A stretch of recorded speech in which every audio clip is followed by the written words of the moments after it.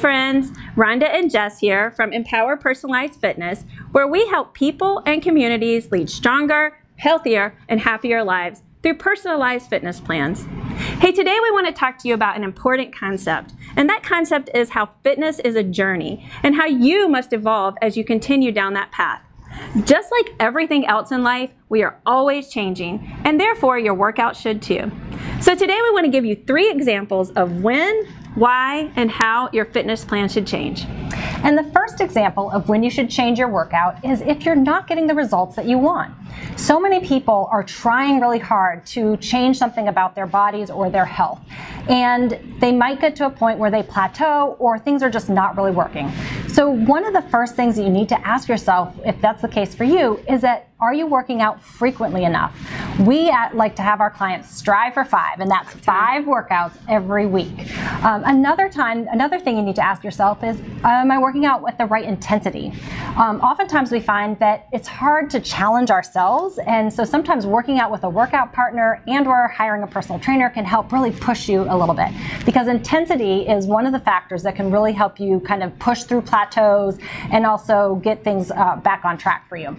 And then the third thing you really kind of need to ask yourself is that, have you been doing the same things over and over? Our bodies really adjust to things that we do on a regular basis, so it might be time to switch things up, because variety is the spice of life, and it is also true with your exercise plan. Absolutely. All right, the number 2 example is when you've had an injury or a health condition come up.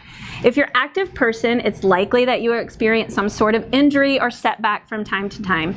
And even if you're not, it's just part of life that we may pull a hamstring, or you might be at a point where you need a joint replacement, like a knee replacement or a hip replacement, or maybe you just simply turned your ankle walking. Whatever the case may be, this is a time when you definitely need to think about altering your workout plan.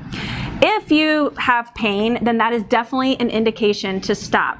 But it doesn't mean that you can't be active at all. You might be able to find exercises that you can work around that particular body part and still have still be effective and still be moving.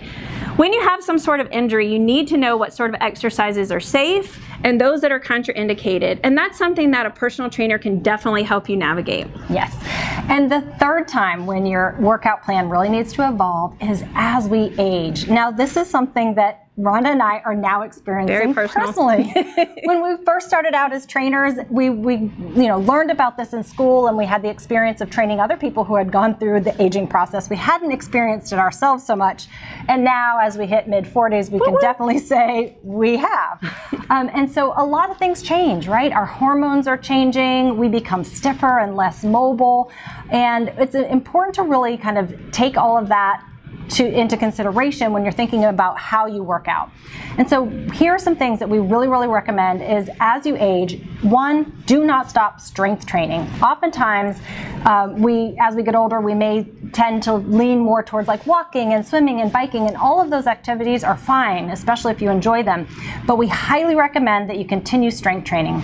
As you age, part of the age process is losing muscle mass and also bone density. And so strength training is a really key component to helping you keep your muscular strength and your bone strength. So keep strength training is number 1.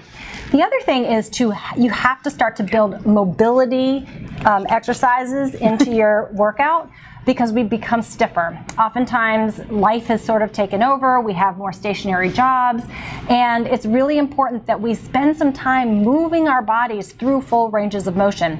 And mobility is more than just simply flexibility. It's the body's ability to move through these full ranges of motion fluidly and under control.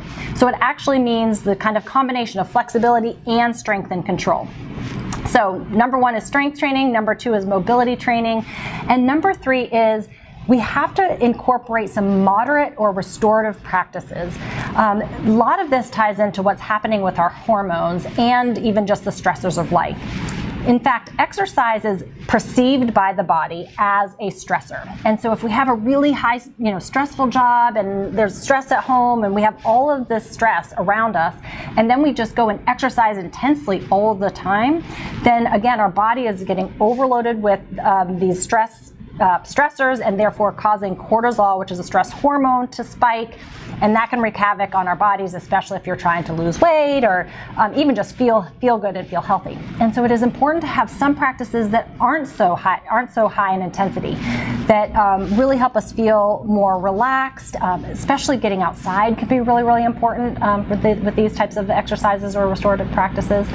So again, aging is your aging process, and is another time, and as you're getting older, it's another time to really think about changing some of your workout. All right, so there you have it. There's 3 reasons of when, why, and how your exercise program should change as your fitness journey evolves. Number 1 was if you're not getting the results you want. Number 2 is if you've experienced a recent injury or setback. And number 3 is as you're aging. And if you would like help, if you have had any of those experiences and you would like help kind of how to change your program, we have expert personal trainers here who would love to help you. And you can get started at Empower at becomepowerful.com/free and receive a free initial session.